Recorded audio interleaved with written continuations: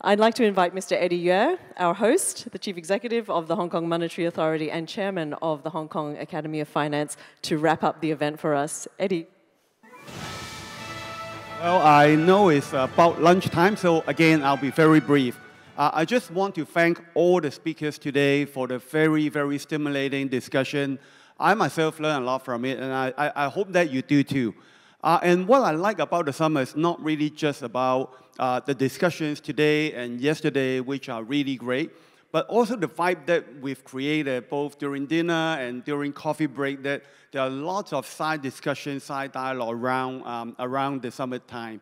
And I was told that the summit is now an anchor event in Hong Kong and the region, and there are like about 15, 20 events taking place either before or after the summit.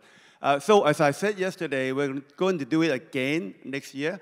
The 3rd and 4th, the welcome dinner will be the 3rd of November.